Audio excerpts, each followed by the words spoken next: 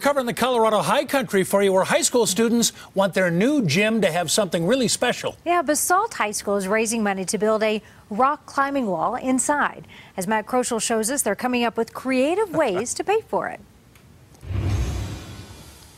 Volleyball, football, it's the sport you're used to seeing at high schools across the country. But here in Basalt, they're hoping to add rock climbing in the mix. Climbing itself is a great way for students to be physically active.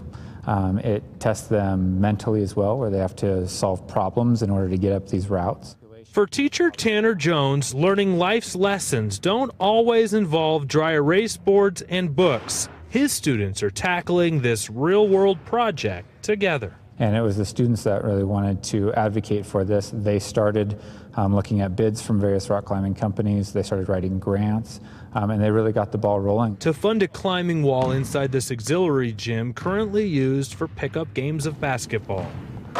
A lot of students who don't necessarily participate in the team sports at Basalt High School will have a way to get active while still being a part of this community at Basalt. Sophomore Zoe Vosick is on the team working with community members to make these students' dream of a place to climb become a reality. Overall, it's been really rewarding to just see that work come to life.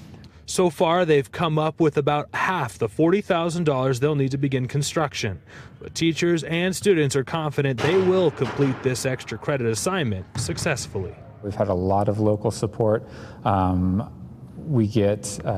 is a community of climbers. And those fundraising efforts continuing here at Basalt High School. On Friday night, they'll be hosting a fundraiser. Doors open at 7 o'clock. All the details at cbsdenver.com. Reporting in Basalt, Matt Kroschel, covering Colorado First.